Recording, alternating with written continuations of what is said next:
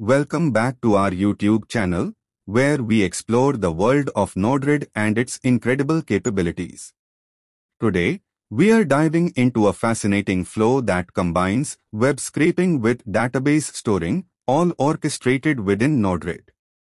So, grab your virtual hard hats, because we are about to embark on an exciting journey through this intricate workflow. Exploring NodeRed, web scraping. Here we have our NodeRed canvas, where we've meticulously crafted a flow that extracts data from a web page, processes it, and stores it in a MongoDB database. Let's break it down step by step. Our journey begins with an HTTP input node, configured to listen for GET requests at the Websrap endpoint.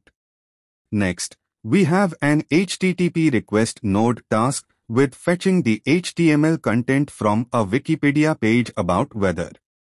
Once we've retrieved the HTML content, we pass it through an HTML node, where we extract specific data using HTML tags, in this case, paragraphs p tag. Lastly, we store this valuable data in a MongoDB database for future reference or analysis. But wait, there's more. With just a simple HTTP GET request to our NodeRed server, we can trigger this entire flow and instantly see the data stored in our MongoDB database.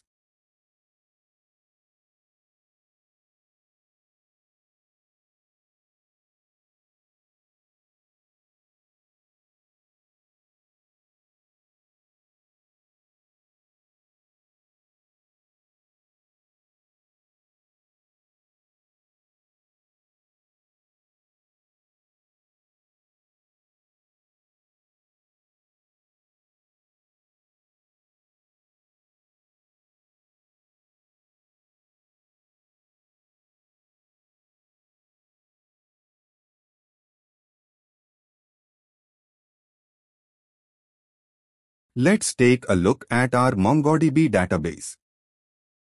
As you can see, the data extracted from the web page has been neatly organized and stored for easy access.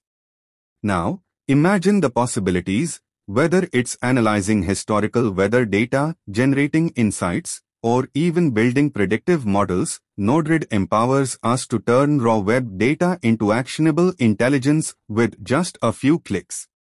And there you have it, folks, a comprehensive NodeRed flow that showcases the power of web scraping, database integration, and real-time data retrieval.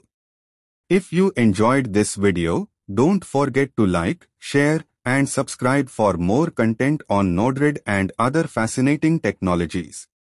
Until next time, happy coding!